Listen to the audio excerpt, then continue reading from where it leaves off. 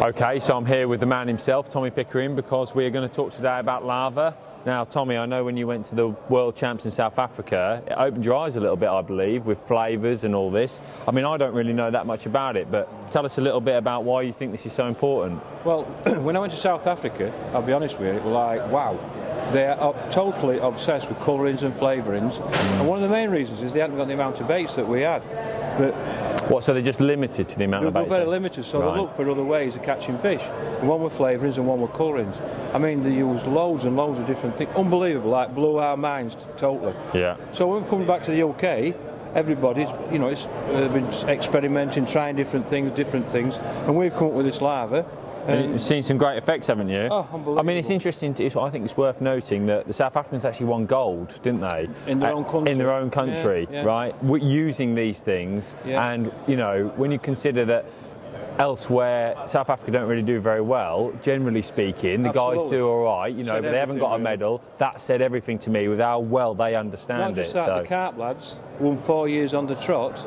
The South African carp boys. The South African carp boys with using flavouring colourings in different countries. Yeah, so and that opened my eye. I think, there's something in this. Something in this. We need to look into it a little bit more. Okay, so tell us a bit about the lava then. Well, the lava is, you've got it comes in a few flavours. Yeah. And you've got a top on that you can unscrew like that to open it. Yeah. So if you get a method feeder, for example. And this is how you would use it, probably. This is exactly how I would use it. Yeah.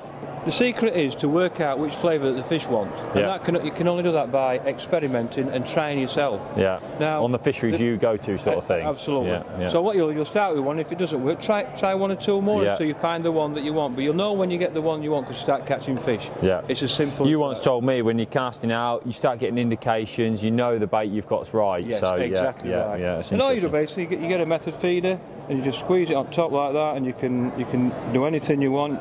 Like that. You can even, if you want, I mean, this time when I went to South Africa, they were putting two on.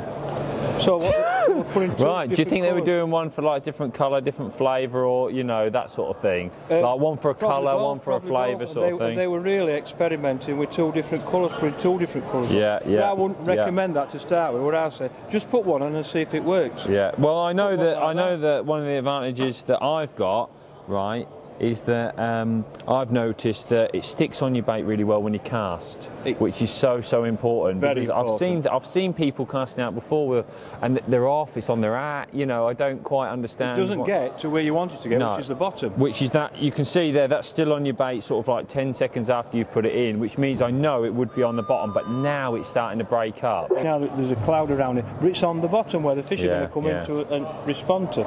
And the moment you pull that away, either with a fish or without, you'll get a cloud that comes up. So next time you cast in, you're going to go straight on top of that cloud where the fish have been attracted. I understand. To See, it. I think that's really interesting, because I think to myself, I'm trying to target fish on the bottom. I'm not trying to target fish up in the water or anywhere else. And you can already see you've got a nice yellow stain there. So when the fish do come in, they'll smell it to come in, and then next time it's in the water column. That's exactly what it's about. Right. And like even if you use a banjo, I mean, I love the banjo. Yeah. You know, you can still do the same thing. You can put a blob on that. Yeah. Whatever you want on that. Yeah, and because it's so sticky, it won't come off. Yeah, that's brilliant. You cast it, you go like that, it won't come off. You cast it out, it hits the bottom, it hits the surface, it'll go to the bottom, and then you're going to get, in your danger area, you're going to get a nice cloud like.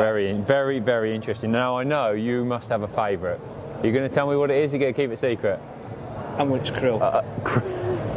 Krill. Krill. Right, that's good. Now I've got an edge on you, because I haven't got an edge on you. I love the krill one, and I'll tell you why I use a krill one. Think about it.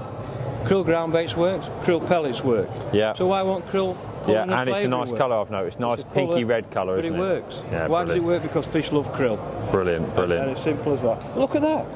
How good's that? That is pretty good. Brilliant. Okay, well look, lava's out in the shops now. It's only $4.99 a bottle. $4.99? You're kidding. $4.99 a bottle. I know. That means you know we're gonna have to take a pay cut. Even I can afford that. $4.99. Wow. Brilliant. So $4.99 a bottle. There's 10 different flavours. Get in your shops. Tell us which one you're using, because I'll tell you now, it's going to be really interesting seeing which ones catch the most fish. Absolutely.